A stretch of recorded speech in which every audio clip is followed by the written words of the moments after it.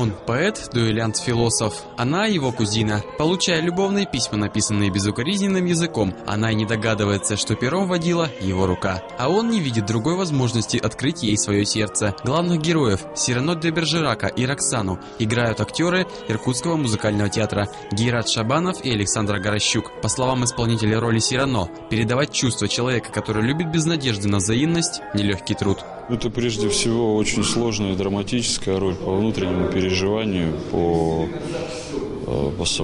музыкальному материалу. После отработки игровых сцен вся труппа отправляется в соседний зал. Здесь идет хореографическая подготовка к выступлению. Артисты репетируют одну из ключевых сцен в парижской таверне. Этот спектакль ставит режиссер из Санкт-Петербурга Владимир Подгородинский. Вот вы получили и кружку в левую руку, и вы должны раскрыться. Вот смотрите, балет стоит, да? Вот, смотрите, да? Вот. Мне надо, чтобы эта картина, да. По очереди. Раз, два, все раскрываем. Да.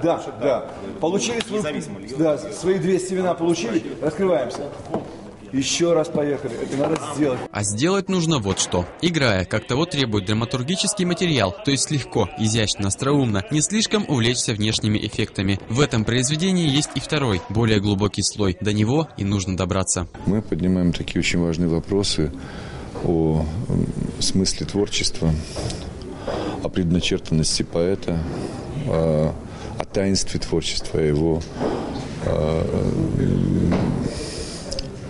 я бы сказал, непостижимой сложности творения, о даром Божьим. Особенностью спектакля станут достаточно сложные декорации. Они будут готовы через 2 недели. Сам же спектакль к 18 декабря. В этот день в музыкальном театре имени Загурского состоится премьера. Артур Харламов, Александр Мокин. Новости сей.